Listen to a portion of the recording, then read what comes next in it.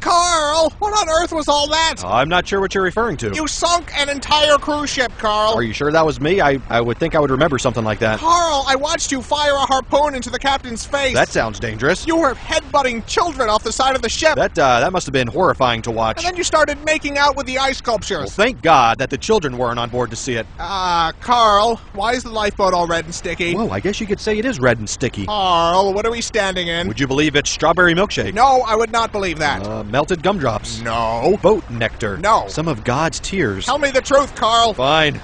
It's the lovely elderly couple from 2B. Carl!